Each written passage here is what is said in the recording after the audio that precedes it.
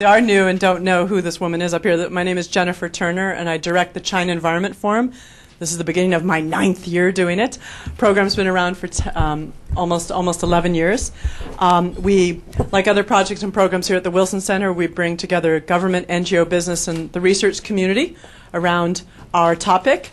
The China Environment Forum, I think, is unique in that we focus on one country and one issue writ large, the environment, and we focus also an awful lot on energy issues. And those of you who are regulars to our forum, either here or on the web, might have noticed that in the last couple months we've kind of gotten back on the energy bandwagon. I mean, some of it just sometimes depends when I can snatch speakers, but clearly energy is a top issue. I mean, we know that last year some people believe that China surpassed the U.S. on CO2 emissions. One other fact that not everyone knows, though, is that last year was also significant in that between 2000 and 2007, China doubled their coal use, which was much faster than they had expected to, which can explain a lot of some of the troubles that Beijing is having in cleaning up its emissions. In fact, because the regions around, south of Beijing, their coal emissions have grown considerably, and the winds blow south to north. So, kind of keep that in mind when you're thinking about Beijing's air problems, that some of it is regional, and that even though Beijing itself has cleaned up a lot, they've cleaned up a lot over the last 10 years, the surrounding region has kind of nullified some of those advances along with the cars. In December, we had representatives from the International Energy Agency and the World Bank who came here to talk to us about what they were seeing in their projects as progressive trends, particularly at the provincial level, in doing projects and programs on energy efficiency. And last month we had Debbie Seligson from the World Resources Institute who talked about their just launched initiative in that they're working with local governments and companies to try to help them measure their CO2 and air pollution emissions, and to kind of to help as a motivator to help them lower. And so that's one example of NGOs working with China on energy efficiency. In May, we're probably going to have California Energy Commission and the Natural Resources Defense Council come and talk about their partnership between California and Jiangsu province on promoting energy efficiency. It's creating a demand-side management center, but it's not like a bricks and mortar. It's more like initiatives bringing a major U.S. state and a major province in China together. And it's quite exciting to see, again, the China Environment Forum, we often focus a lot on these grassroots trends or bottom-up trends. Next month, we're actually screening a film for the Environmental Film Festival on green buildings in China. So, you get to bring your popcorn and watch a movie, but also we'll have a discussion afterwards in which the panelists will talk about some of the initiatives around China in trying to promote green buildings and eco-cities. So stay tuned for that. Today, though, we have a lawyer. Now, this is not just any lawyer. He's a professor at a university, but he doesn't just wear the professor-teacher hat and researcher hat. Like a lot of academics in China, in the environmental field in particular, he is someone who's also an advisor to policymaking. The National People's Congress has really been opening up, I feel, the forum for getting input from academics. And I think overall in China that we are seeing, particularly in the last 5 years, a lot more public participation in environmental decision making. I mean, we've had meetings like last year on the environmental impact assessment, public participation regulations, and so today he's going to talk about the renewable energy and energy conservation laws that he was involved with, and pointing out some of the weaknesses and strengths of these laws. And I also hope that it might come out more in the Q&A, because I'm kind of interested in also talking to him about just even the fact of the process itself, about the influence that academics like him actually might have on the process. So, with that said, we are a full room, 9:10. Thank you very much for making it way through the slippery slopes to come here. And I'd like to introduce, make sure I get your bio here, Wang Mingyuan. Unfortunately, Ma Junju, who came, was not able to come today. He had a bit of a fall yesterday on D.C.'s wonderful icy streets. So he sends his regrets, and I think that Wang is also going to say his comments as well, so he's got double duty today. Wang is an associate professor and executive director at the Center for Environmental, Natural Resources, and Energy Law at Tsinghua University. As I As I noted before, he's been very involved in the advising and shaping, I believe, of some of the major environmental and energy laws in China. More of his bio is here. I'm going to stop talking because you came to hear him and not me, right? Right, just nod in between your scone bites. Okay, I'd like to welcome you. Can we welcome him?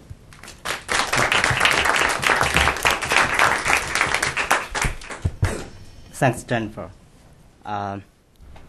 Good morning, everybody. Thank you very much for coming to this seminar in this, rainy day. And I'm very pleased to be here to talk about some, legal issues on the Chinese energy conservation and renewable energy development. I'm also very pleased, to meet some old friends here again and to get to know some new friends. And Jennifer has just mentioned that I'm teaching at Tsinghua University Law School. I'm also, conducting research and advising the central and local governments in the field of environmental and energy laws.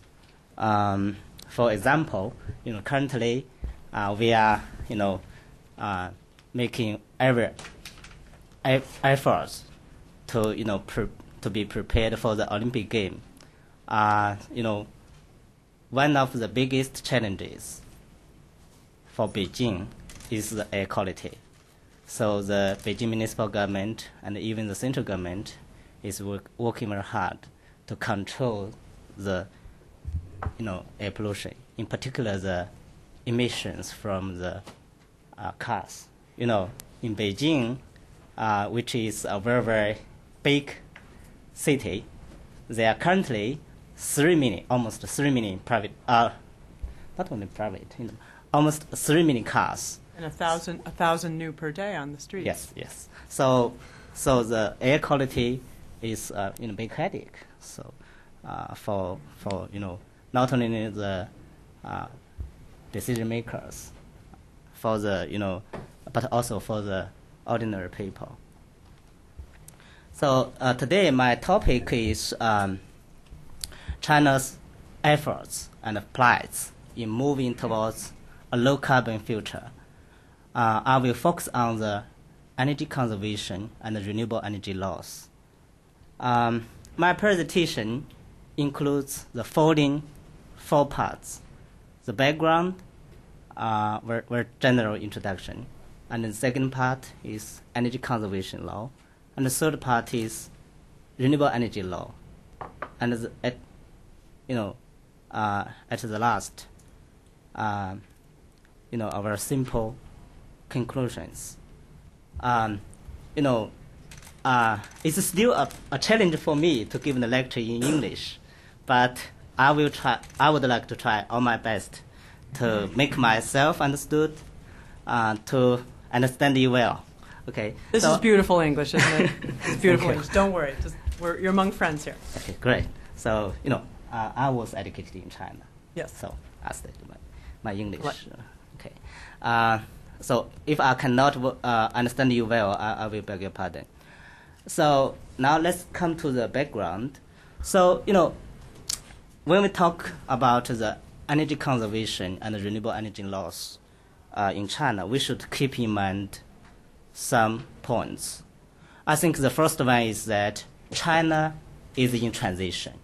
We should keep in mind that China, a big country with the biggest population, currently is transferring from its traditional model, planned economy model, to the market-oriented model, transferring from a traditional state with rule of man to a modern state with rule of law. So we could see that, currently and in the future, laws are playing more and more important roles in Chinese social, economic, and political life. So this is the first point. The second point is that we should see that China today is the second largest greenhouse gases emitter, just next to the United States. But some studies indicate that in some time, China will become the #1 greenhouse gas emitter. So this achievements is not so encouraging, but we have to face this challenge. This is the second point. The third point is that China today, with the acceleration process of urbanization, industrialization, and the increase of residential energy consumption, we could see that the total energy consumption is increasing very, very fast. This is the third point. And the last point is that Chinese special challenges of the low energy efficiency and the coal-dominated energy mix. This low energy efficiency and the coal-dominated energy mix has resulted in very severe adverse environmental and social effects, in particular the air pollution, including the emission of carbon dioxide. So when we keep in mind the above-mentioned points in our mind, so we come to the second part, the energy conservation law in China. First, I will give a very general introduction to the energy conservation law. Currently in China, in the energy sector, there are 4 existing laws. The first energy law is the coal industry law. The second one is electricity law. And the third one is energy conservation law. And the last one is renewable energy law. So today we touch the last two ones, energy conservation law and renewable energy laws. Except for these 4 existing laws, the Chinese government are working hard to amend some existing laws, such as coal industry law and electricity law, and has just amended the energy conservation law. At the same time, the Chinese government is preparing to pass some new energy laws, such as oil and gas law, nuclear industrial law, energy public utility law, and a very general overarching energy law, which cover every energy sector. So that's the general picture of the current legal systems in the field of energy law in China. So now let's come to the energy conservation law. The current energy conservation law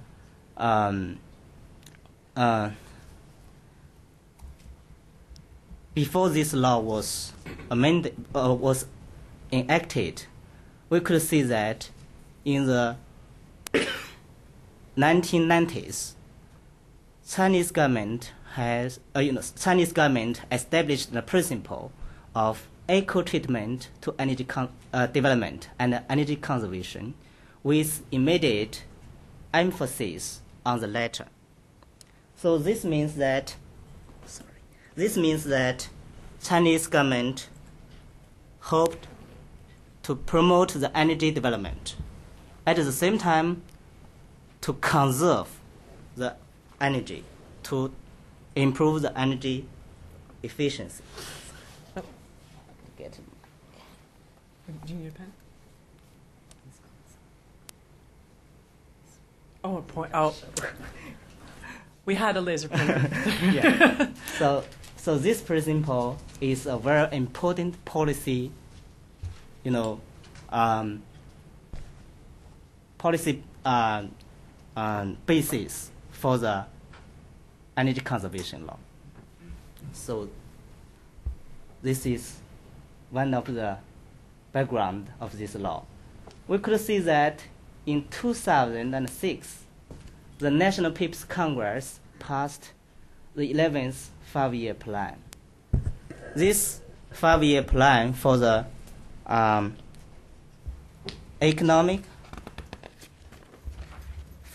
national economic and social development is the national guideline for the economic and social development, which also covers the energy development. This plan fixed as binding targets that the energy consumption per GDP must decline by 2% during the 11th five-year plan. In other words, during the year 2006 through 2010, the energy consumption intensity must decline by 20%. So this is a great challenge. Another binding target is that the main pollutants, namely the COD and sulfur dioxide, must be reduced by 10% during 2006 through 2010. I'll flip you to that. Okay, great. So we could see that these, targets are very big challenge for the Chinese government and for the Chinese enterprises. But I have just mentioned we have to face these problems to improve the energy efficiency, to develop the renewable energy law so that the energy mix could be improved. More green energy could be used. I have just mentioned that China is transferring from the planned economy model to the market-oriented model. We could see that due to the influence of the planned economy model, China mostly relied on the policies rather than laws to regulate energy affairs. But I have mentioned that things are changing. Laws, including energy laws, are playing more important roles.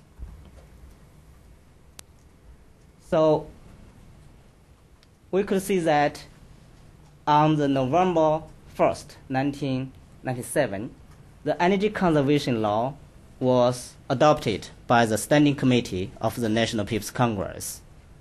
And this law came into effect on January the 1st, 1998.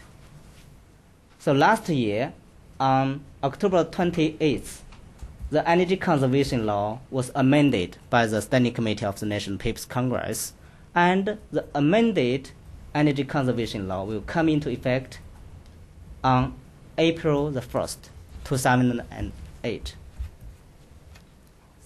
I'll flip. You do that. So now I would like to introduce some basic contents and also give a very simple evaluation on the performance of this energy conservation law, the current energy conservation law. We could see that the energy conservation law stresses that energy conservation is a long-term strategy. But I have just mentioned that in the 80s, last century, the Chinese government established the the principle of the eco-treatment to energy development and energy conservation, with immediate emphasis on the energy conservation. But this law's, statement is not so implicitly, same with that expression. And this energy conservation law requires that the State Council, the administration of Chinese government, the State Council, and also the People's governments of provinces, autonomous regions, and municipalities that are directly under the central government, stressing their efforts in energy conservation. So we could see very easily that the law has established the legal obligation for the State Council and the governments at the provincial level to conserve to strengthen the energy conservation. Okay, I flipped it.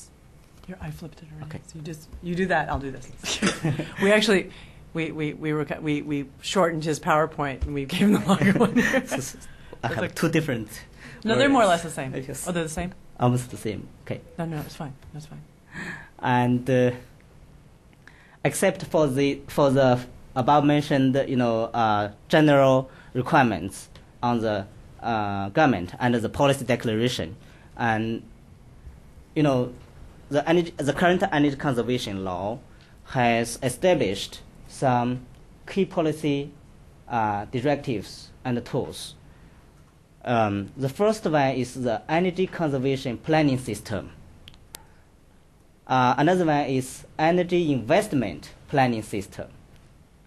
So, you could see, planned economy is, the influence of planned economy is so strong here. It's the base of this law. Another one is the evaluation system for rational utilization of energy. So this system is, is used to evaluate the performance of the energy users, in particular the big enterprises. The fourth important system is a system prohibiting new construction of industrial projects with high consumption of energy. Another one is energy conservation standard system, the standard system for energy conservation. Another one is energy conservation quota system, evaluation system for outdated and highly energy consuming products and equipment.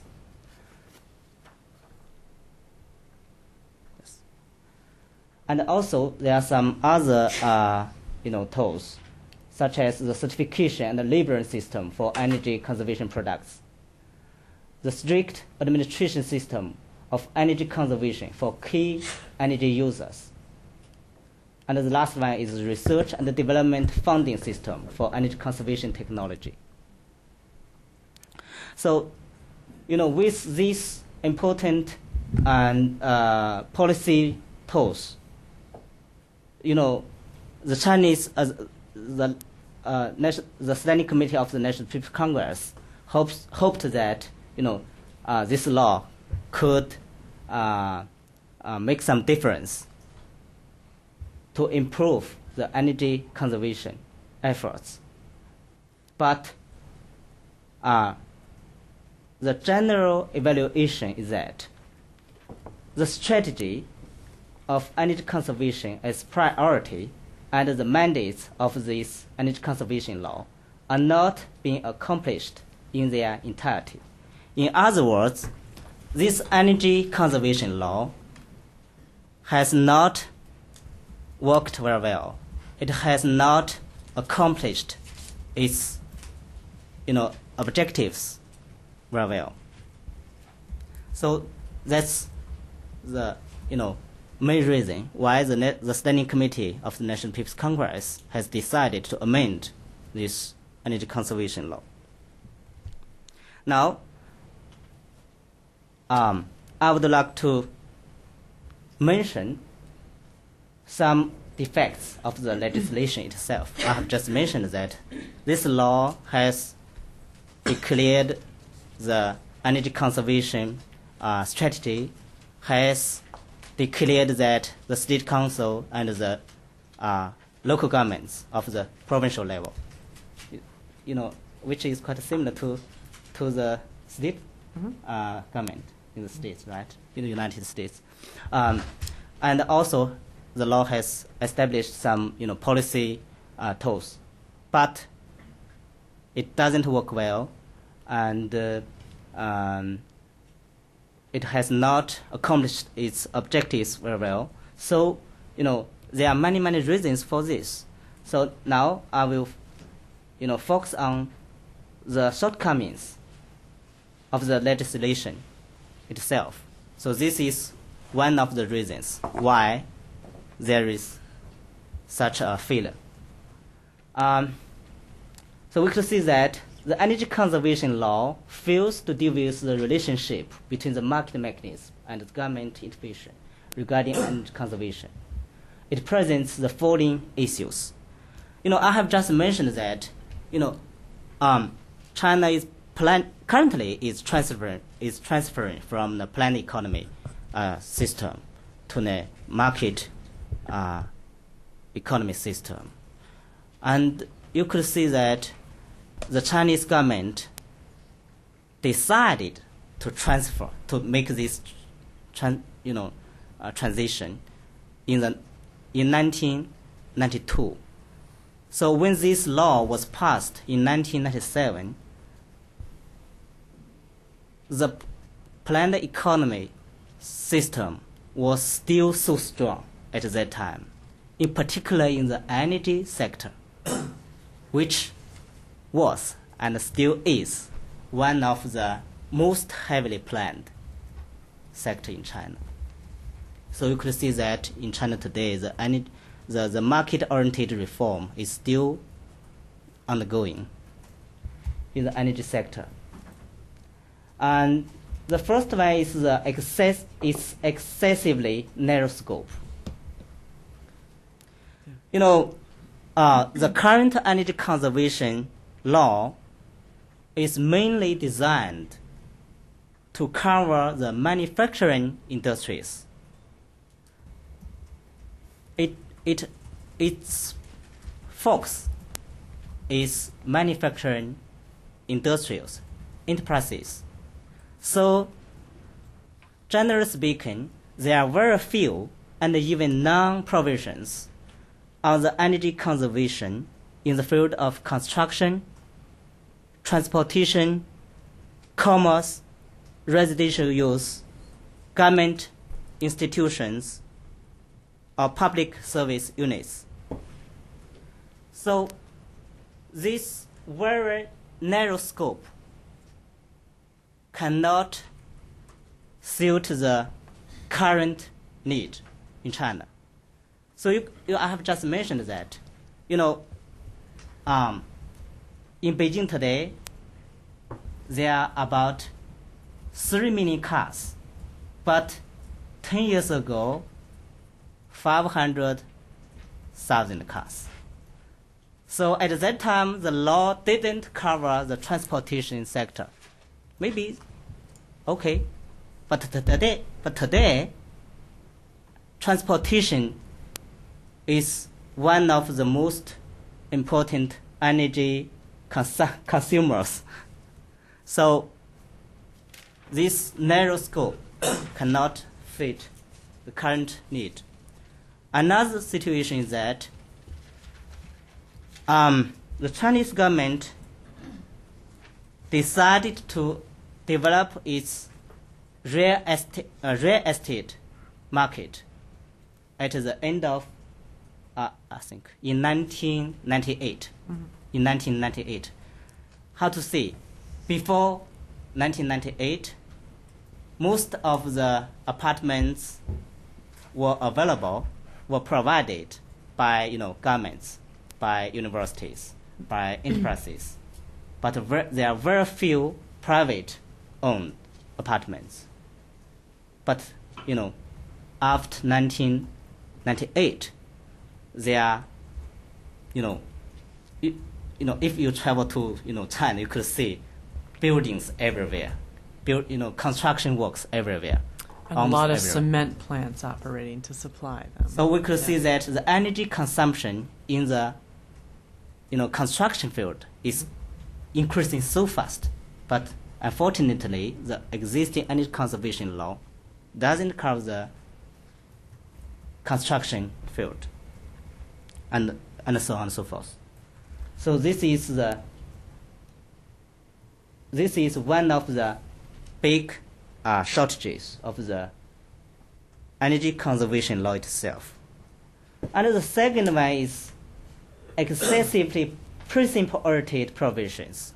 I have mentioned that, in this energy conservation law, the Standing Committee of the National People's Congress has set up generally, in principle, some policy tools, such as the standard, energy conservation standard system, the energy conservation, investment planning system, and so on and so forth. But most of these provisions are very, very simple, are very, very general, principle-oriented. So, generally speaking, these very, principle provisions cannot cannot be self-executed. Generally speaking, they need, additional complementary regulations, rules, or even standards to work with these general principle provisions. I think you covered some of that. Yes, great. And we could also see that the designs of the legal and of the policy systems are poorly correlated and coordinated. And the targets of energy conservation in this law are not sufficiently clear. So it has set up some objectives of this law, but there are no, specific targets. And also, we could see that necessary supporting measures are weak and even absent. I have just mentioned this law, is very, very short. It has only it is 6 chapters. Yes, 6 chapters and 50 articles. Very, very brief. That's short. But the amended one is much bigger.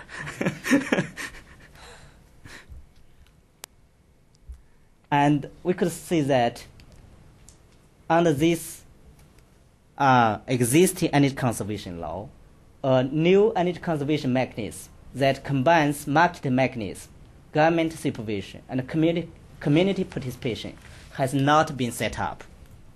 So with this existing energy conservation law, the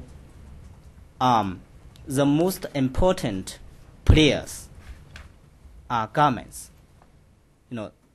national government and the local governments at the provincial level, and of course some enterprises.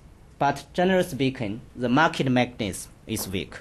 The government intervention and government supervision should be strong, but actually it's not so strong.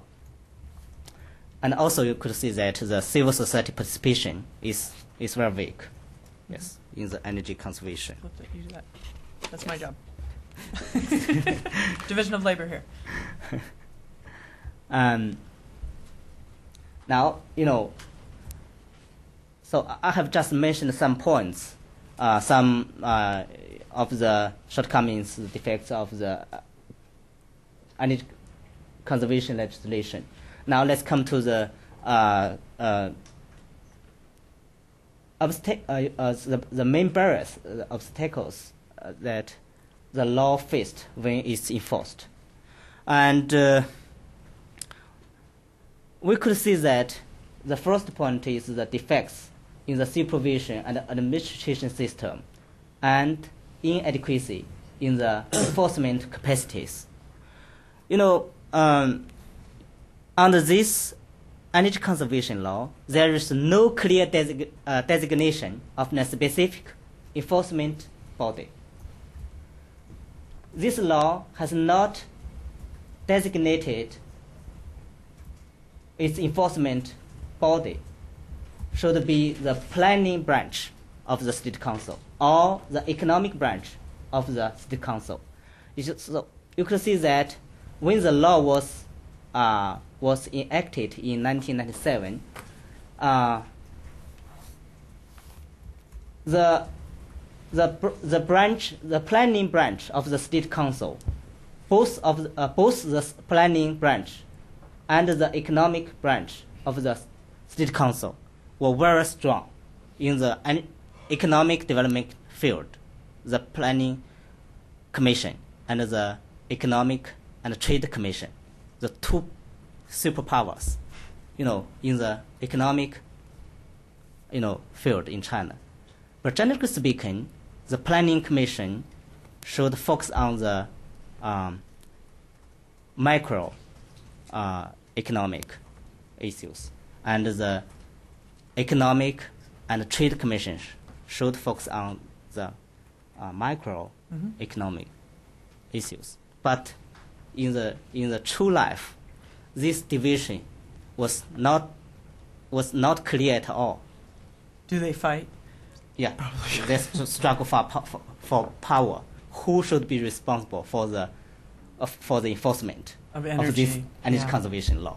Okay. So, the result is the Standing Committee of the National People's Congress didn't designate who is the enforcer, who should be the enforcer of this law. So it cannot, it couldn't, decide. And just to make sure everyone's clear that what you're talking about now is the original 1997 law, but not the today. Shortcomings. Not today. Not okay, today. so make sure that's clear out there. Not today. So at that time, no specific enforcement body. And there was no clear respective scope of duties of the other relevant branches. So we could see that, except for the Planning Commission and the Economic and Trade Commission, the two superpowers in the economic field, there were also other government agencies that were responsible for the energy conservation affairs, such as the Ministry of Agriculture. At that time, it's responsible for the energy conservation, and in particular the township and village enterprises, and the Ministry of Construction. At that time, it should be responsible for the energy conservation in the construction field. The Ministry of Transportation, and so on and so forth. But for this law, there was no clear scope, the designation of their duties, their respective duties for these different government agencies. And another problem is that the industrial development authorities have been dissolved and consolidated. The energy conservation departments at different levels have been downsized, weakened, or even dismantled. So as this problem has led to a severe inefficiency in the government supervisory power. So under the planned economy system, there were different industrial sector agencies, such as the agency, for how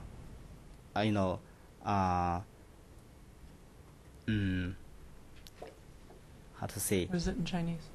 For textiles, industrial, and for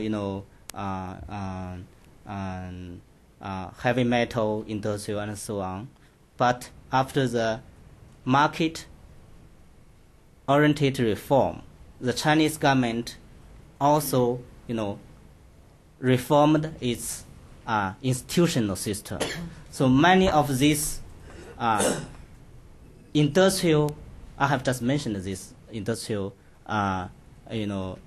development agencies have been, dissolved or even be consolidated. So at the national level, there are fewer and fewer government agencies that get involved in the energy conservation affair. But at the local levels, the provincial level and the county level and the district level, many of the agencies that are responsible for the energy conservation affairs have been downsized, weakened, or even been dismantled. So we could see that the energy conservation enforcement force has been, weakened very severely. So this is one of the price for the, market-oriented reform. So, and the second, I think the second biggest, barrier for the poor enforcement of the energy conservation law is the weak awareness and poor investment, in particular for local governments. So you could see that with the,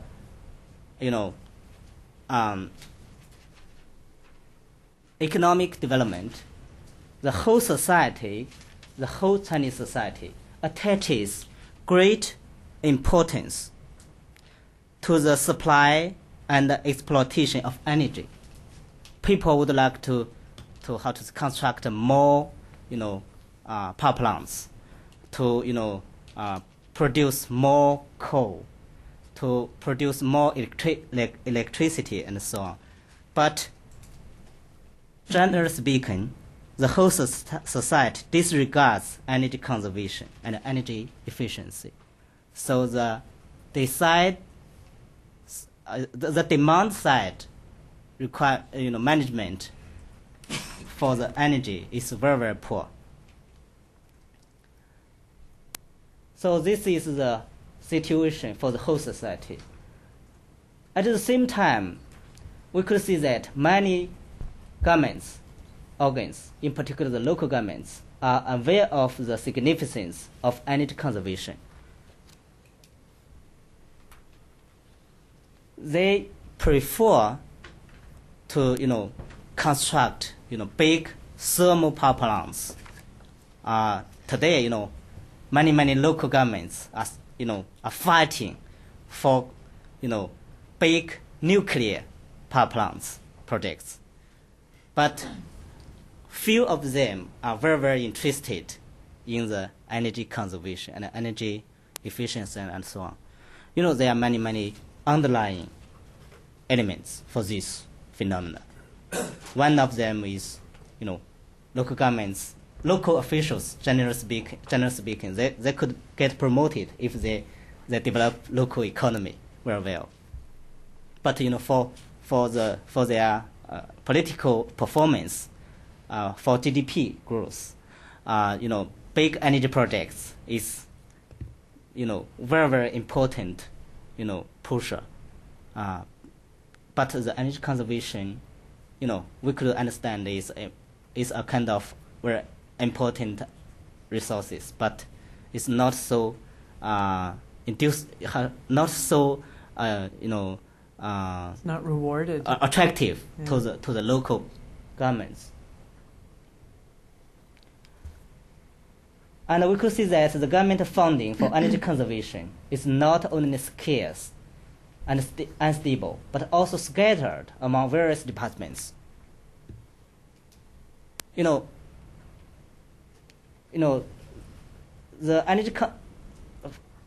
energy investment from the government is limited and unstable. In particular, you could see that after the law came into effect in 1990, on the January 1st, 1998, there was the Asia financial crisis. Mm-hmm. So the productivity level, decreased in many Asian areas, including China.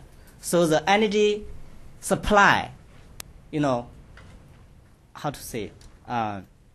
exceeded the energy demand at that time. So there was no strong incentive for the enterprises, for the governments to promote the energy conservation and energy efficiency. At the same time, this limited and unstable government funding was scattered among different government agencies. I have just mentioned there were so many government agencies that were working in this energy conservation field. The Planning Commission, the Economic and Trade Commission, the Ministry of Construction, the Ministry of Transportation, the Ministry of Agriculture. So different departments had their different programs for energy conservation. It was very difficult to coordinate it. And we could also see another important obstacles for the poor enforcement of the energy conservation law. That's the offsetting effect of related policies. We could see that under the planned economy system, there was a very obvious model, economic phenomena. High-priced product, low-priced natural resources, no-priced natural environment. So this economic pattern created under the planned economy has not be changed fundamentally, even today. So today we still suffer this for our environmental problems. We could see that except for this general pattern, economic pattern, we could see that generally speaking in China, the energy prices are determined or are strictly regulated by the government. Generally speaking, the energy prices in China are very low. It's not a market-based, pricing system. But today, the Chinese government is pushing the market-oriented mechanism in the field, even in the field of energy. So we could see that the low energy prices fail to reflect the scarcity of the energy resources, the environmental costs, and the costs related to public safety and public health. So that's one of the underlying reasons why we suffer so poor enforcement of the energy conservation law. Let's try to move through these so we can get to the new law. Yeah. And this one is last one is the weak technological support for this energy conservation law. The law itself cannot cannot work. It has to rely on the technology and the government administration. So in China, we could see that, generally speaking, the energy technology level is lower than in most advanced countries. In particular, than the energy conservation technology in Japan, and even in Japan, and also other developed countries, Europe and the US and so on. And the research and development institutions and the intermediary agencies for the energy technology are few. Indigenous innovation capacity is scarce. This, how to understand this? You could see that in Chinese indigenous innovation capacity for the energy technology is not strong. There are few, strong research and development institutions. So many technology, energy energy conservation technology should be imported from other countries. And another problem is the current energy conservation standard system are unable to stimulate, to encourage the technological innovation and development, because most of the existing energy conservation standards are excessively tied to the current average technological level rather than the current advanced technology level. So we could see that the current energy conservation standard is easy, very easy to meet. So there is no encouragement, no, strong, strong encouragement, promotion for enterprises to develop, more advanced, energy conservation technologies, to use these energy conservation technologies. Yes. So I have just mentioned the main obstacles that, the energy conservation law is facing in its enforcement process. So currently, now let's come to the new amendments for this energy conservation law. I have just mentioned that this new amended energy conservation law is a little bigger than the original one. Bigger is better. Okay. Because the original one is, for the original one, there are 6 chapters and 50 articles. But for this amended one, there are 7 chapters and 87 articles. For this amended law, a new chapter, Chapter 5, incentive measures, market-based economic incentive measures, has been included. So,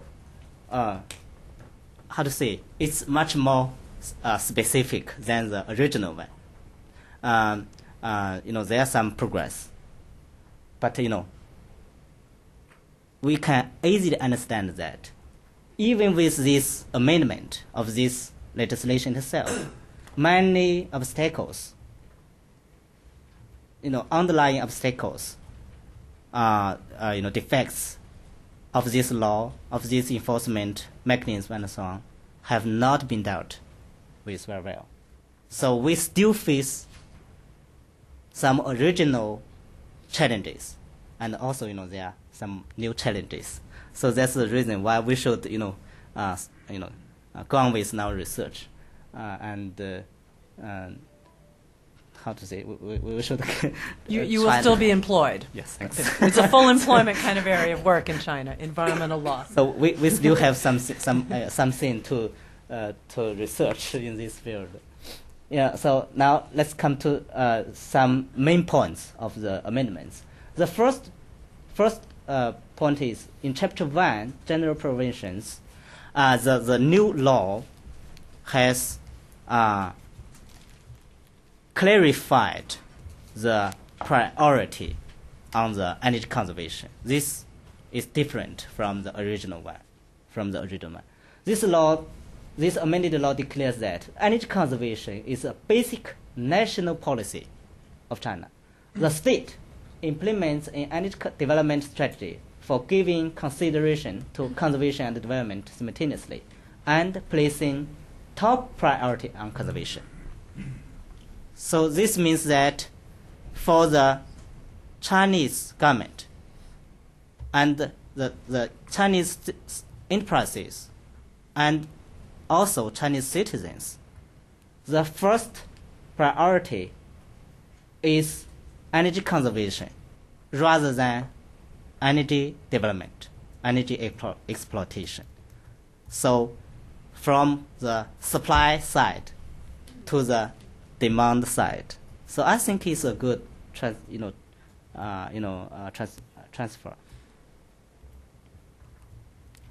Another one, in Article 4, this amended law declares that energy conservation is a basic national policy.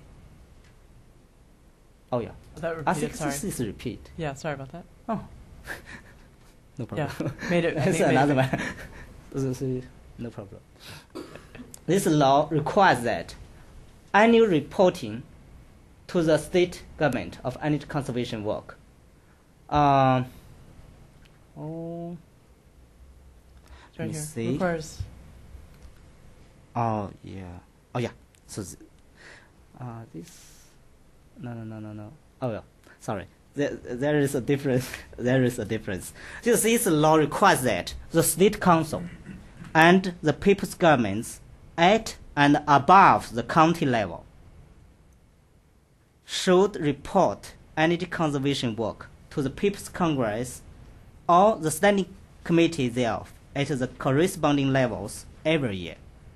In other words, not this one. This one is, there is a mistake.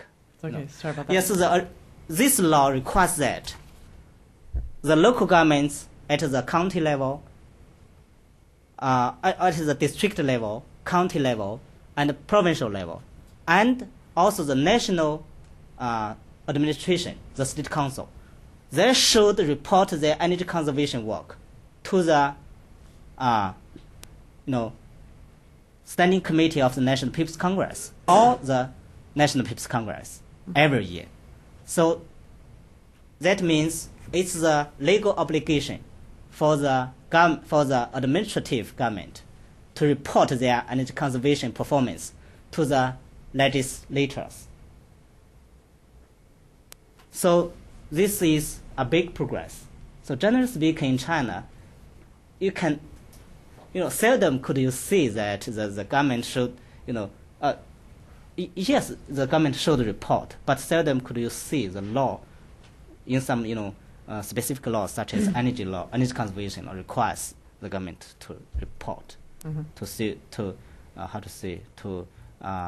accept the check and balance from the lawmakers. So this and this Article 6. That was Article 5 and Article 6.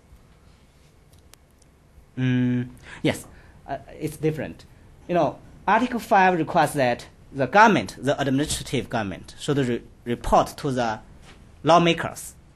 And the Article 6 requires that the provincial level government should report to the state council. The provincial level administrative agencies should report to the state council, to the highest administration in China.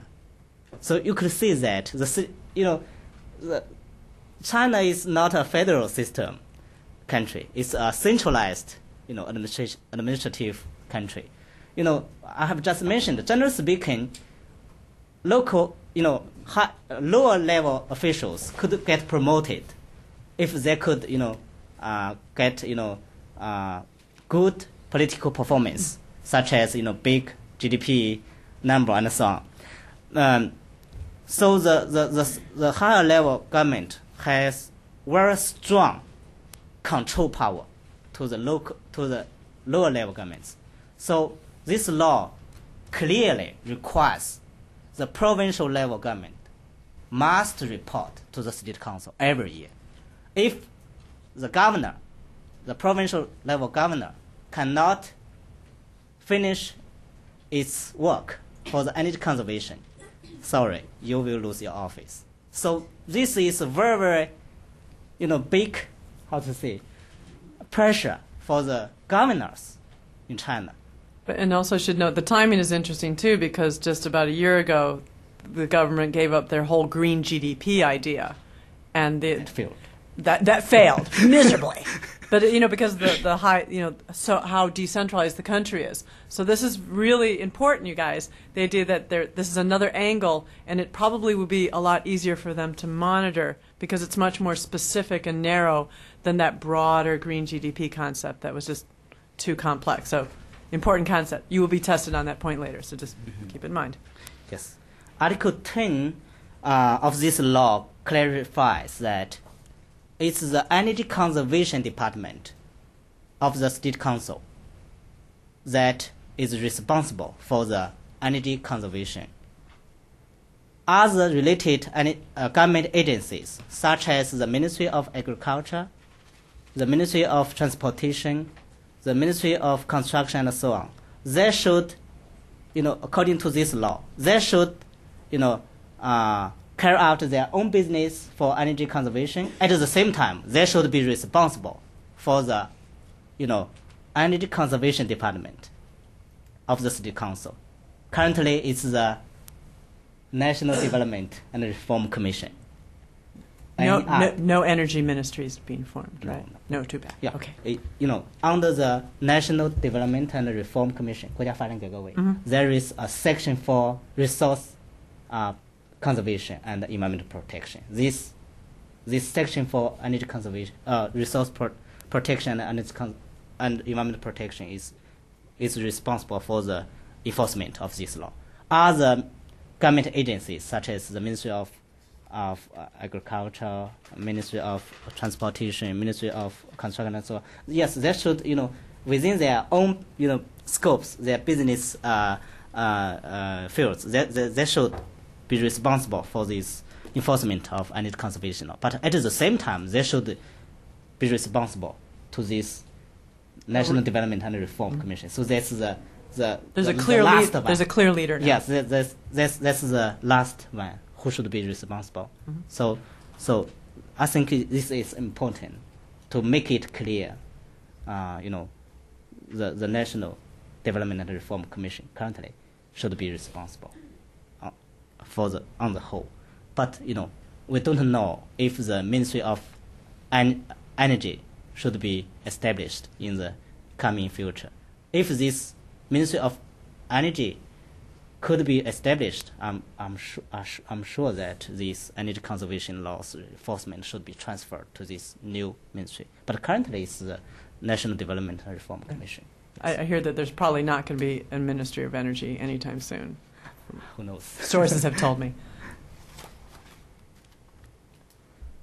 And Chapter 3, the rational use of energy and energy conservation, expands the coverage to include not only the industrial energy conservation, but also construction, transportation, and field. Not to cover not only the energy conservation in the private sector, but also energy conservation by the public institutions, such as the government units and the universities and so on. In China, most of the universities, not only most, almost all the universities are public, universities rather than private ones. And isn't Tsinghua supposed to be really energy efficient, though? No. I thought I heard that there was talk. Okay, sorry, I put you on the spot there. But it's drawing the energy technology field. So we are working very hard to improve our energy, policy and laws. Sorry, I didn't mean to And yes. That next slide. Yeah, next slide. Chapter 5. Chapter 5, I just mentioned a new chapter. The market-based instruments has been included in the amended energy conservation law. According to this chapter, the special energy conservation funds should be established by both central government and the provincial level government. So we could see that in China, according to this law, there should be two-level energy conservation fund system.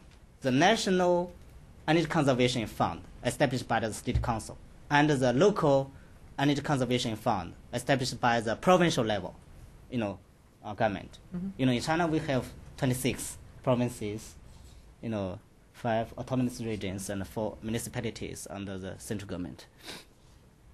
And also, tax and financial subsidy policies for energy conservation technologies products has been set up. And the government procurement policies for the energy conservation products and technologies, and the preferential loans for energy conservation technologies and products, and also pricing policies for energy conservation. So this kind of market-based instruments have been introduced into this new law. So we could see that these provisions are very general, very pretty simple. But the State Council or the National Development and Reform Commission or the Ministry of Construction, Ministry of Agriculture, Ministry of Transportation, and the Bureau for tax and so on and so on. They should they should make and implement more detailed regulations and rules for these provisions. So now let's come to the... Actually, I had a thought. This guy's been talking a lot. Oh, yeah. How about this? How do you guys feel? Why don't we open up and have some questions and discussion on the energy conservation law? Absolutely, we could. And then he can go into the... What do you think? Law. Okay. You all, I want to make sure you guys are with the program, and then so you can remember it, because this was a lot of information. And I know I have a lot of questions, too. So I'd like to open up the floor. Monty, grab your microphone over there, my research intern. And I have a mic to hand out. Is Jack and Lyndon? But I'll hand it to Tom first. And if you could say your name and affiliation. I'm Tom Friedman from the New York Times. Mm-hmm.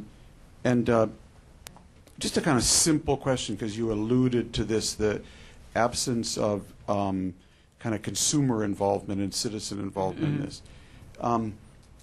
Can China go green without going orange? There was the Orange Revolution in Ukraine. Okay, orange as a symbol of public civil society empowerment in reinforcing, monitoring, and challenging, basically, environmental laws and environmental producers. That is, to what extent can all these reforms you've talked about, okay, now we don't have green GDP, now we have a rule that goes here and then it's looked at there, but to what extent can any of this work without the Sierra Club, without civil society?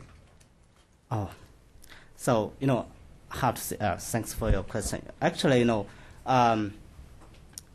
I have just mentioned that China is in its transition, not only from the planned economy to market-oriented economy, from the traditional state with rule of man to the modern state of rule of law. Also, you could see that the civil society is developing in China, and in particular in the energy and environment protection fields, there are many very active grassrooted NGOs, and for the ordinary people, for the ordinary citizens, their awareness for environmental protection, is still, I think, it's still weak, but it's increasing very, very quickly, very fast. So I'm sure that in the field of environmental protection and energy conservation, the not only the government, but also not only the government, but and enterprises, but also the ordinary people, the environmental NGOs, should and could play more important roles. If I could do a quick follow-up, it just seemed that looking at it from afar, that there was so much momentum in terms of GDPism, as opposed to green GDPism, that there was so much momentum in the system for just relentless GDPism that when they changed the rules and said, okay, now we're going to do green GDPism, it couldn't take. There was just way too much economic and political momentum. And when I read, like, the NRDC does a weekly compilation of the Chinese press on environmental issues, I'm amazed at how many articles there are now exposing environmental polluters and court cases, legal challenges. And it almost seems like there was a conscious or unconscious decision at somewhere at the leadership level to say, the only way we can actually turn this ship around is by empowering civil society. That just keeping passing rules and regulations to this engine that's so dedicated to GDPism isn't working. And I just wonder to what extent that's my imagination or... I can say a few things. Because I do a lot of, many of you in the room know that the China Environment Forum, we work with a lot of the NGOs, both the international and domestic. Just real quickly, I mean, internationally there are about 50 NGOs, international NGOs in China. A lot of them do energy.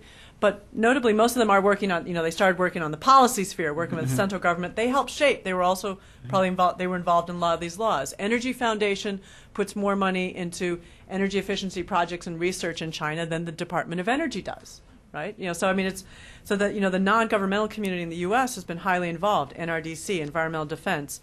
Now there aren't very many though. Domestic Chinese NGOs that do energy. A lot of them NGOs in China tend to be more the environmental education. Not saying that they're not pushing the envelope. And we had the anti-dam campaign on the Nujiang a couple of years ago. I mean, there's the South North Institute for Sustainable Development, which is more technical. But they work with NRDC. They've helped shape policy. I'm sure you know some of those folks too. But then in terms of transparency, the first step in seeing a Chinese NGO moving towards energy is Ma Jun just opened up his Institute for Environment and Public Affairs. He had a water pollution database that went online last year, and now just recently an air pollution database. Now, at the moment, he's just using government sources for this, but this is an important step. The concept that a Chinese NGO is going to be promoting transparency on a highly sensitive issue. So I think that the energy sphere is tougher because it puts the NGOs, if you're talking about grassroots stuff, is at odds with local governments. The only NGOs in China activists who've been arrested, there have been 2, and they were doing anti-pollution activities. So that's not bad, only 2 being arrested. But I think that where the fact that shouldn't be noted though is that international NGOs have been very active and very influential in the energy sphere in China. So I think it's a different kind of civil society, but a lot of international NGOs have ostensibly become indigenous, WWF. And I'll stop there because I could rattle on all day on this. And you guys paid to come in with walking in on ice today to ask your questions. Thank you very much for your comments. Okay. Good morning. Thank you very much for that informative presentation on the law. My name is John Habian, and I work on the China desk at the State Department. I was wondering if you could talk a little bit more about the kind of implementation and enforcement of this law. I mean, you mentioned some incentives that are in the law, but as we know, the NDRC, as compared to say the Department of Energy or other kind of Western institutions, seems quite under-resourced, both in terms of people and financial measures. So I was wondering exactly how this might work. Are more resources going to be devoted to the NDRC Resource Protection Bureau? Are they going to have recourse to the courts to enforce this law with provincial governors and authorities? Or how do you envision the kind of implementation and enforcement of this law? Thank you. Yeah. Actually, I have mentioned that for the current energy conservation law, the enforcement is poor, generally speaking. But the central government and the Chinese government, in particular, the central government, has really, clearly realized the challenges of energy conservation. So you could say that the Standing Committee of the National People's Congress, has amended this energy conservation. At the same time, you could say that the State Council has, made some decisions to strengthen the energy conservation. And I have just mentioned, this law, this amended law, will come into force in the coming April. But I'm sure that there are already many efforts to strengthen the resources, including the funding and the enforcement, force and the economic incentive measures and so on. So at the national level and also at the local levels. But how to say? I have mentioned that the 11th five-year plan has clearly required that the energy consumption per GDP should decline 20%, before 2010. So we could see that also at the national level. Hopefully, the Ministry of Energy could be established. But you have just mentioned that For that it's no not possible. maybe not possibility. not March. But I think SEPA is going to be moved up, but the word to the grapevine that I've heard, and I think some people in the room would agree, we've heard that the Ministry of Energy, it won't be next month. Oh, really?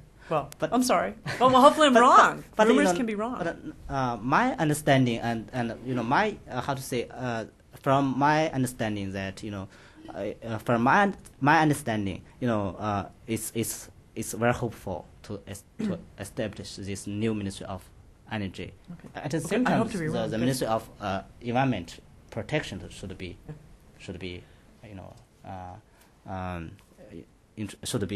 established to replace the state environmental protection administration. How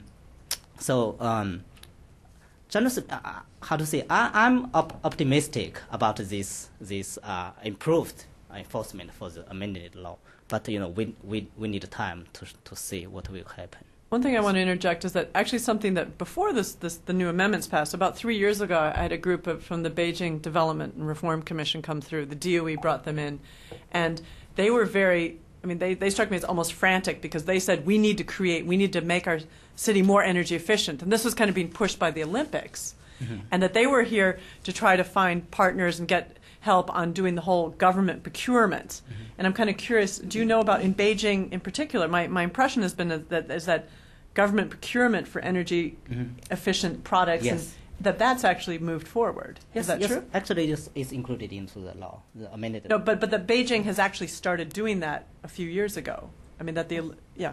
Yes, that's true. But so even preceding the law, then some ways, but that the fact that it's worked, We have a law on public government procurement. Yes. Before this even. Yes. So we have another law, a law for government procurement. So this government procurement law requires that the government should buy the energy conservation products. Yeah. So we have not only this energy conservation law, but also that. And if they don't procure it, that also could mean a loss in jobs? No, not. I mean, where's the stick? Where's the stick? That's what I'm kind of wondering on that. Not so many lawsuits for this, but I'm sure that I know that the government is pushing forward this kind of work. Yes. That's okay. Okay, and sir. Thank you. Thank you. My name is Paul Jaffe. I represent the National Wildlife Federation. We're a U.S. environmental group, and while we don't have actual facilities in China. We have 4 million members across the United States and all the states. And we lobby the U.S. Congress and the administration to try to improve U.S. international policy. And I was struck in your presentation, while there are significant differences, of course, between China and the United States, about one very important similarity, and that is that we have a planned economy when it comes to energy. It's planned to promote fossil energy. And the prices that are experienced by the economy and the population and the consumers have nothing to do with the reality of what the actual costs are. And we are struggling. In fact, there is no price at all on carbon dioxide, except now the states are beginning to take initiatives, as you know. And we are struggling to change our planned economy into a market where the prices actually reflect the costs. I worked for the U.S. Congress for some years, and I work lobbying it now to try to get them to understand the Chinese economy and law and so on. And we're in this problem, this dilemma, where the United States, many in the United States say China must act first on global warming, and China says the United States must act first, and we actually feel that it does have a responsibility to move first, but everybody has to eventually move. So my question to you is, and I appreciate that you've been working with my colleagues from other environmental groups here probably in the room, I think it's very important that civil society exchange information about the progress that is being made. We found at the Bali conference that many around the world didn't realize that Congress is moving on global warming policy, and of course people in the United States don't understand the progress that is being made in China. So my question is whether you believe there are opportunities for us to get information from people like you about the progress that's being made on a systematic basis. In other words, there should be publications that systematically, every few months, tell what progress has been made and on the points that you've raised. And I would just be interested in your comments about whether that kind of exchange is possible and now, and perhaps in the future there'll be more opportunities for us to talk about that. Okay, great. So I think that yes, we could do that, no problem. Yes, actually, currently I'm writing a paper on the energy and the climate change in China, which will be published in a journal. So, except for this academic, research publications, there are many government publications, official publications. So we could, get these kind of publications from different ways on the website, or even go to the government. Generally speaking, we could get most of this,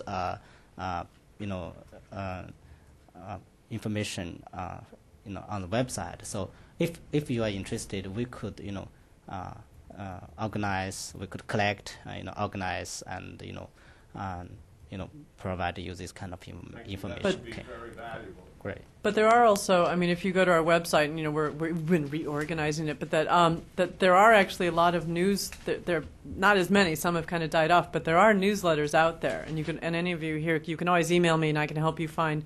There's a regular newsletter that gives out news announcement. The Chinese embassy sends out some S&T, progress. So, but it's true, there's a lot of difficulty in sometimes distilling it. So, we try to be an information clearinghouse on that topic, too. Yes. Right there, sir. I'm Jerry Peterson. I'm with the Department of State and the University of Colorado. It's a partnership arrangement. In this country, a lot of the enthusiasm for energy policy changes to meet environmental needs has come from students. To what extent have our universities and colleges developed degree programs and courses to meet this? To what extent is this happening in China, particularly at a leading institution such as Tsinghua? Are there degrees, courses for the students to train the next generation? Oh, yes, thanks. Great. So, Was that question planted in the audience? Yes, good. yes, Go. yes. I would like to answer your question in simple words. So not only to you, but also to this gentleman. Actually, I have just forgot to introduce my research center. My research center is called Center for Environmental, Natural Resources, and Energy Law of Tsinghua University. Maybe you know that Tsinghua University is one of the leading university in China in the field of science and technology, in particular, energy technology. Tsinghua University is strong in the field of thermal technologies, hydropower and water resources technologies, and nuclear technologies, and so on. So we have a small, nuclear reactor at Tsinghua. So, now research center is a university level research. Center is interdisciplinary research center. Our research members come from the School of Law, School of Public Policy, School of Social Sciences, Department of Environmental Science, Department of Thermal Engineering, and Department of Nuclear Technologies, and so on. We work out. We not only give the courses to the students, we also, conduct research. We advise the government. Jennifer has just mentioned we work with the National People's Congress, Environmental Protection Commission.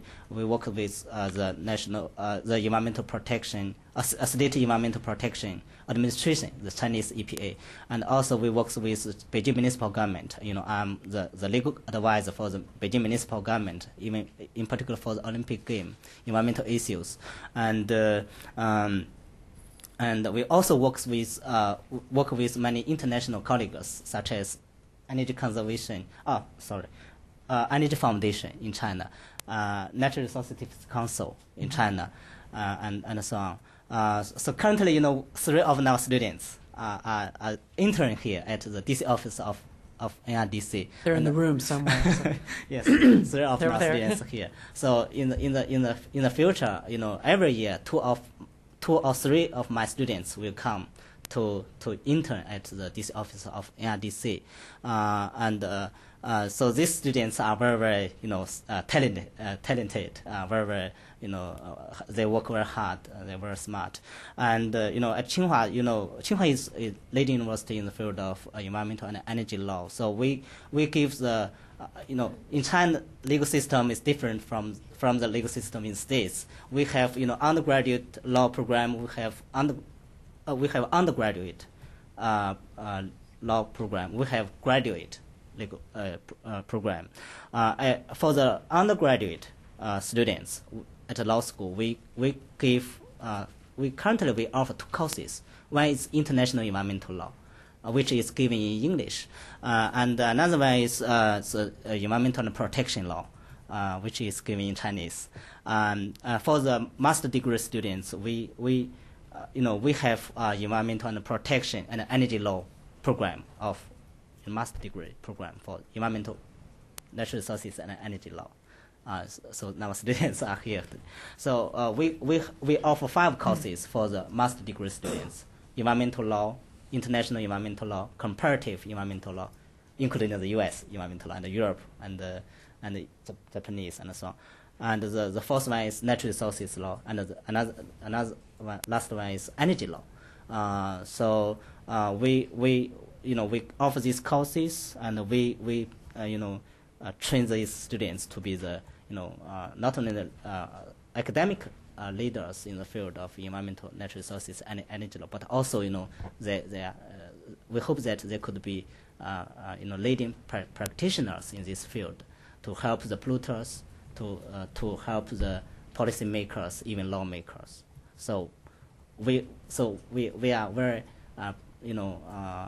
pride to be, one of these leaders in this field. We also, we would very much like to work with our international colleagues. So I mean, there are also, there's, you guys specialize a lot in the energy and the law on the environment, but your center. Yes. But you have Renmin University, People's University, that Ma Zhong created. And he's environmental economist.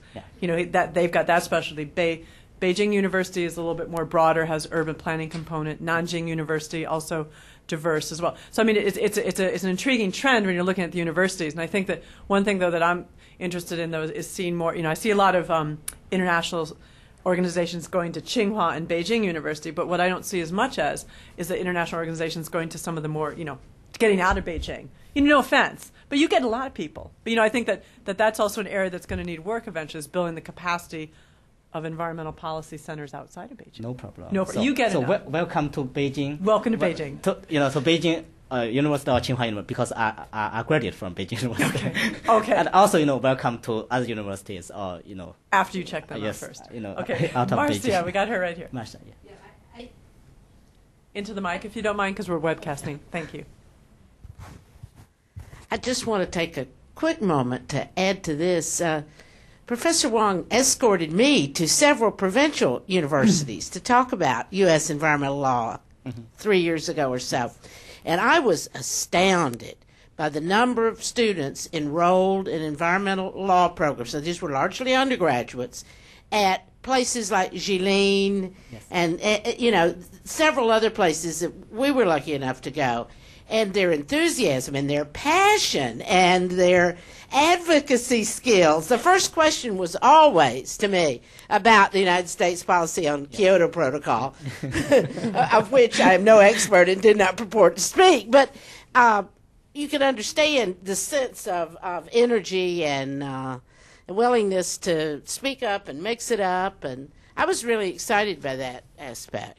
And an opportunity to publicly thank you. Okay. Okay. And then we had. Oh, she had the mic. Okay, sorry. Yeah, go ahead. Hello. Thank you for the really great presentation. It's been very interesting. My name is Manisha Shah. I'm with the National Renewable Energy Laboratory, and we've been working in China for about 10 years with the EPA Integrated Environmental Strategies Program with some of your colleagues at Tsinghua University. So I had two questions, and feel free to answer one or both, whatever you have time for and you remember. Okay. But the first question was, I apologize if you've already covered this aspect, but how does this environmental or energy conservation law interact with the 5-year plan targets which are in place for energy intensity? You alluded a little bit to the fact that sometimes the performance goals for local officials is oftentimes incentivized by these, the targets, but how does that interact with the energy conservation law? That's the first question. The second question was also, can you talk a little bit about the story of how the incentive measures were included in this version of the environmental conservation or energy conservation law? Was that fueled by the business community? Was there a lot of interaction with NGOs that kind of got this piece of the energy conservation law included, which was not initially included? Thank you. Okay. Thank you. Actually, I have just mentioned that, the original energy conservation law, doesn't work so well. There are different, reasons for this failure. I have just mentioned some defects of the legislation itself, and also some underlying defects of the underlying barriers of the enforcement and so on. But generally speaking, one of the basic underlying element is the market-based instrument. Has not been introduced in this original law. So for the so we could see that on one side, the law requires the government should take the responsibility to strengthen the energy conservation. But the problem is many local governments don't work well, work actively to implement their own obligation. So we could see that in the amended energy conservation law, the law clearly requires the government to report to the lawmakers to check, to balance there, so that it's helpful to promote the enforcement, the implementation of the energy conservation, the amended energy conservation law, so that because simply. In simple words, we could say that the law requires the local government should, and the state council should take their legal responsibility to promote the energy conservation.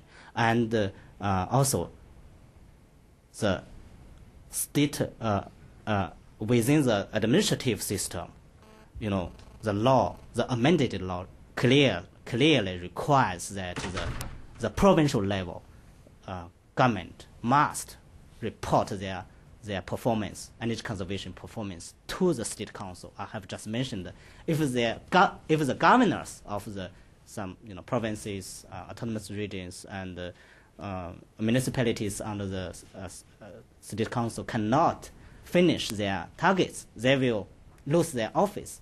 So we could see that this is very helpful to deal with the failure of the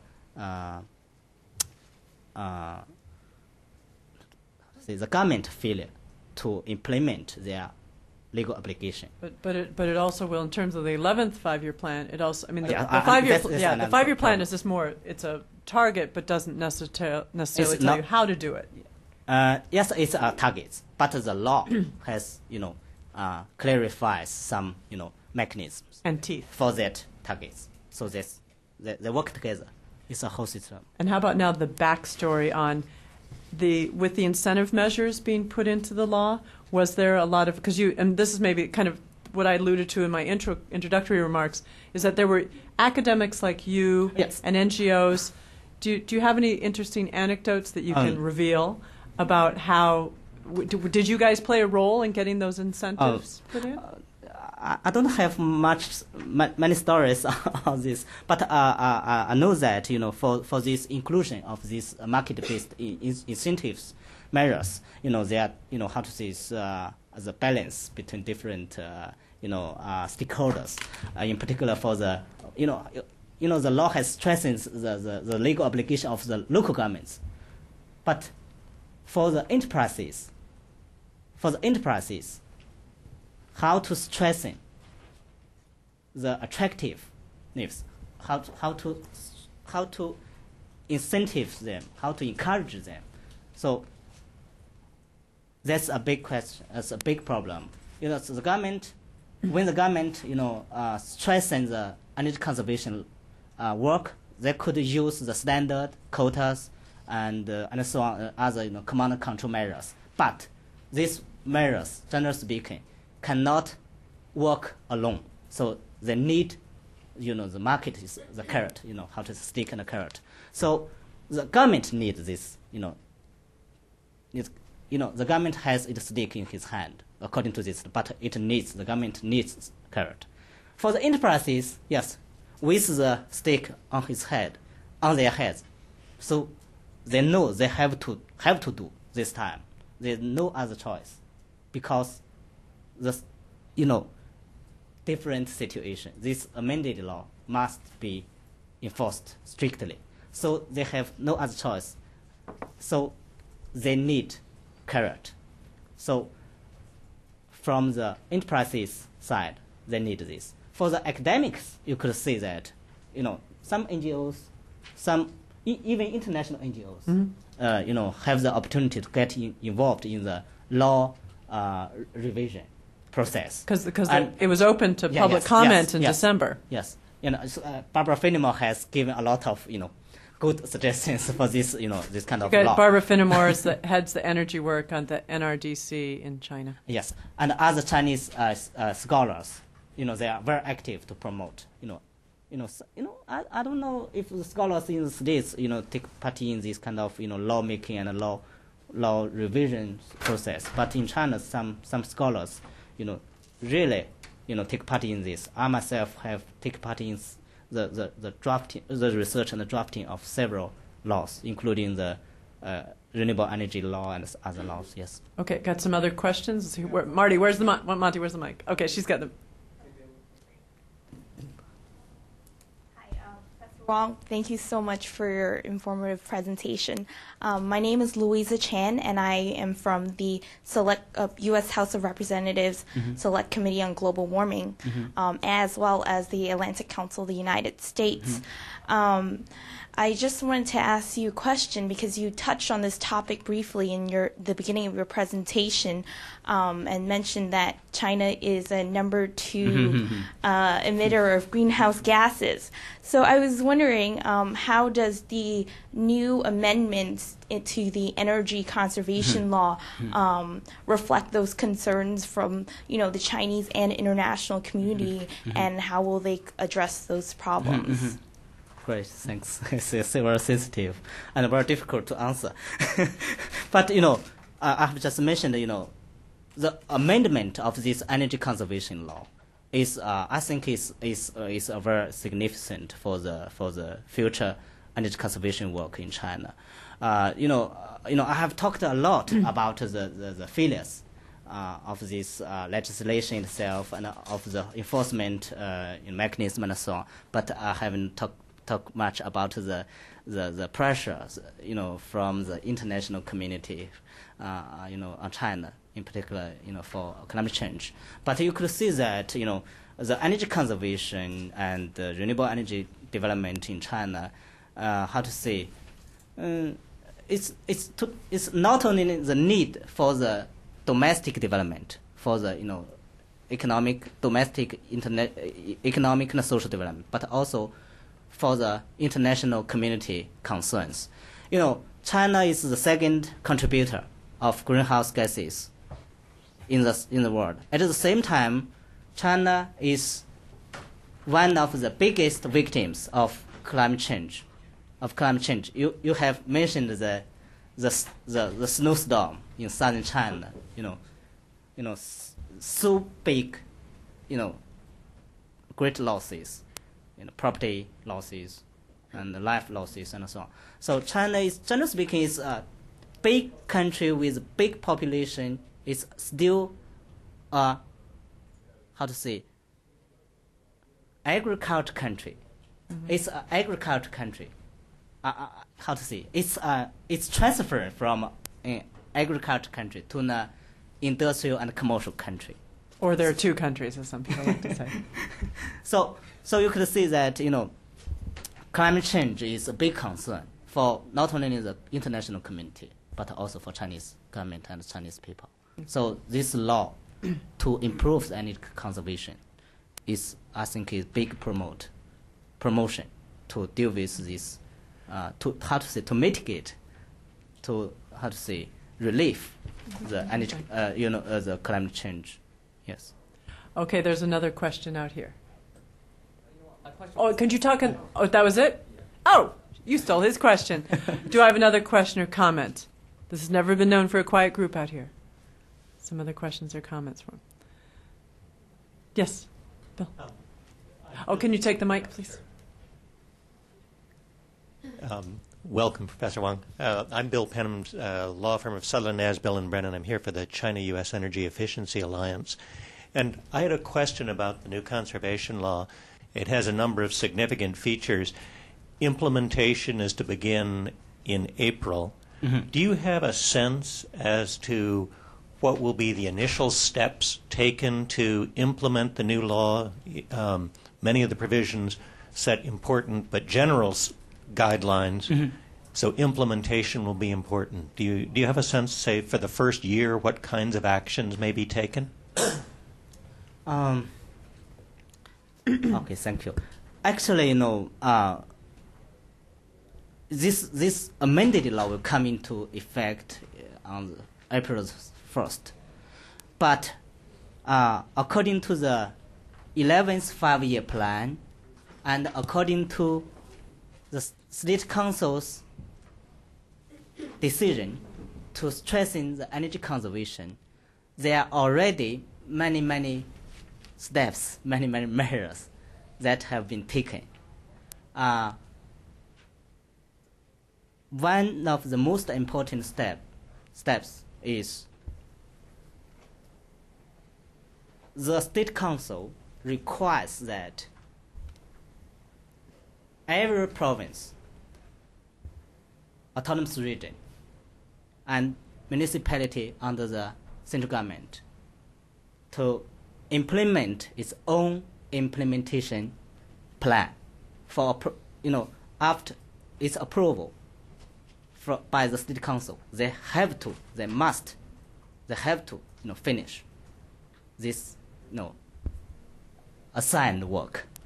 So there are already some very strict, stringent measures.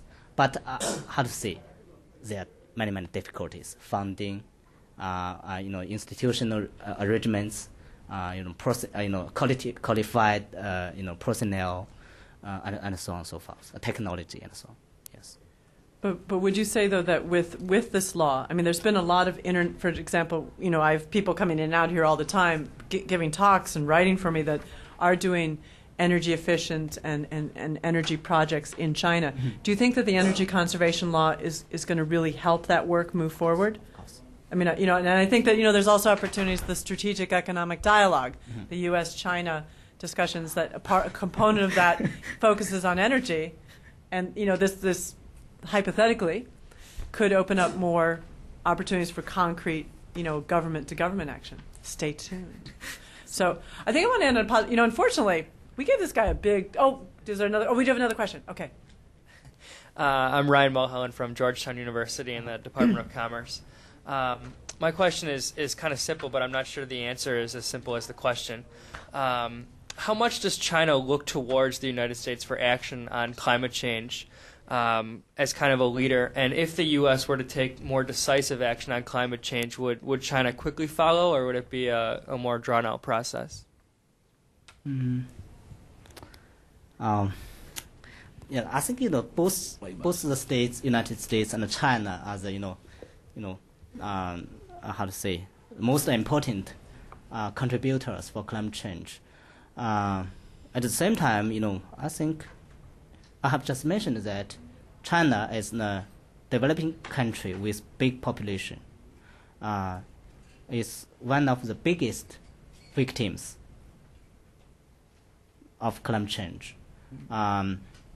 So the Chinese government, my understanding is the Chinese government position is that, to strengthen the domestic energy conservation, renewable energy, and other, legal, technological, even economic, and even political process to relieve, to mitigate the climate change.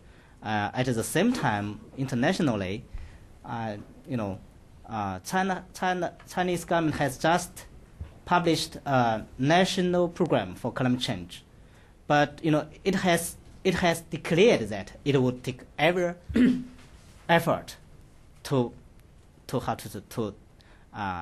face the challenges of climate change, to work with the international community, including the United States, to face this challenge. But internationally, in the international legal perspective, the Chinese government has not, and I don't think it will, accept very quantified targets. But domestically, and it's working, it's prepared, it's being prepared for this. But a lot of that, what's happening domestically, though, a lot of that is motivated by local pollution problems and energy hunger. Yes. as opposed to climate change being the main drivers. But I really think that still is the case. But also, I'm sure that Chinese government has really clearly, realized that in the coming future, in some time, Chinese government has to take the international obligation to, reduce, to control, to reduce the climate change. So it has no other choice. So I know that Chinese government shares some position with the United States, U.S. government. So there are a lot of collaborations in the field of energy climate change, including the technology field and other. But there could be more. I mean, a lot of it really is driven by our NGO community. But yes. Okay. Now you know what? I know I let us start a little late, but I have to end on time because that's part of my social contract with all of you.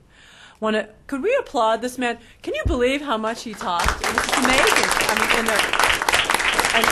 mean, and no complaints about your content, English skills, all wonderful. Too much time. It's time to end. Yes. Great. Keshula. But you can not attack. You could tackle him gently up here if you have questions about the renewable energy, and we'll just have to have him back sometime. Oh, and March 19th at 12 o'clock, we're screening an environmental film festival film here on clean green buildings. Did you? Question. So the PowerPoints and maybe the PowerPoints are online. The thicker PowerPoint is online now. And how about English versions of the two laws? Are they available? The English version of the two laws? Oh yes, you could get it very easily from the website. We'll find out where it is and we'll post that because we put up summary and we have a little C also.